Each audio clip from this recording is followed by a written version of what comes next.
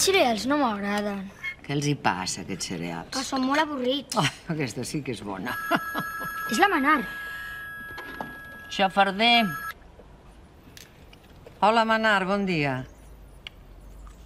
Ah, però passa alguna cosa o...? Ah, d'acord. Sí, d'acord. Adéu. Adéu. Què passa? No passa res, però avui la Manar no us pot recollir de l'escola i vindré jo. Quin pal. Què vol dir quin pal? Doncs que serà molt avorrit sense la Manar. I per què no pot venir? Perquè està enfadada amb l'àvia. Amb mi? Però què li he fet jo? Espiar-la? Jo? Tota l'estona estaves per aquí fent veure que feies coses. Jo ho vaig passar molt malament. I jo. I ara la Manar està enfadada. Però no espiava? Només ho observava? I sense cap mala intenció? Au, va, a rentar-vos les dents i agafeu les bosses. O correu cap al lavabo o menjareu cereals d'aquests tan avorrits fins a les vacances de Nadal.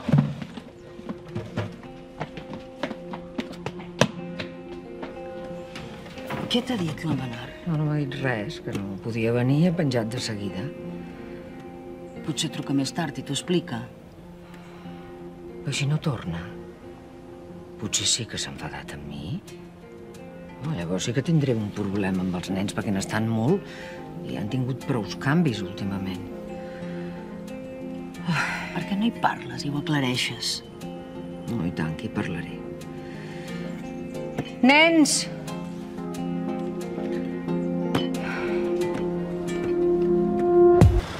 Quin pal, mama. Per què t'he d'acompanyar a comprar? No t'haguessin expulsat a l'institut, ara estaries a classe. Com t'has d'estar comprant amb mi? És que no va ser culpa meva, ja t'ho vaig dir. I també l'ho vaig explicar al director, és que no m'escolteu mai. Culpa sempre és dels altres, oi?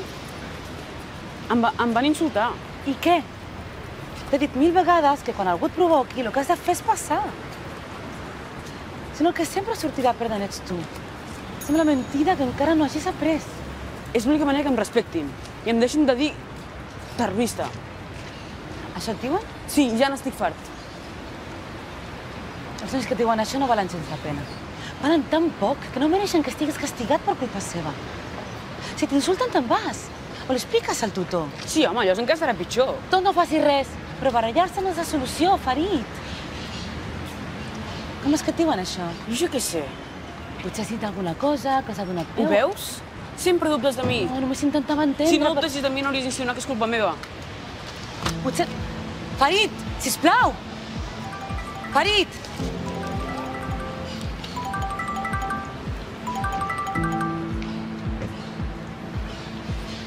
Hola, Joana. A quina hora? Val, molt bé, ja passaré.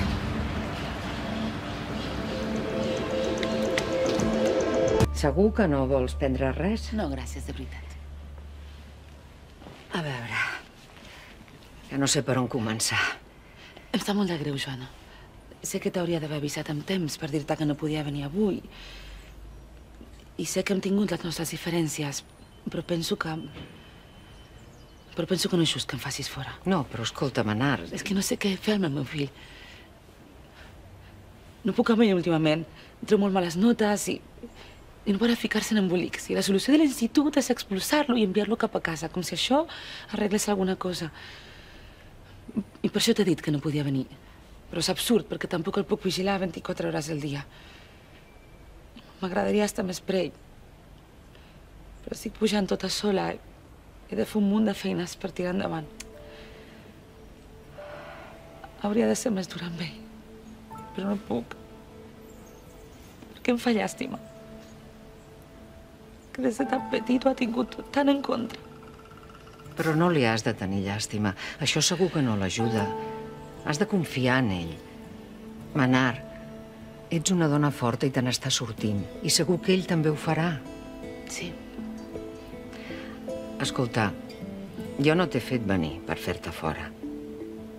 T'he fet venir per demanar-te disculpes. Vaig desconfiar de tu sense motiu i no me'n sento orgullosa. Però et prometo que no m'hi tornaré a ficar.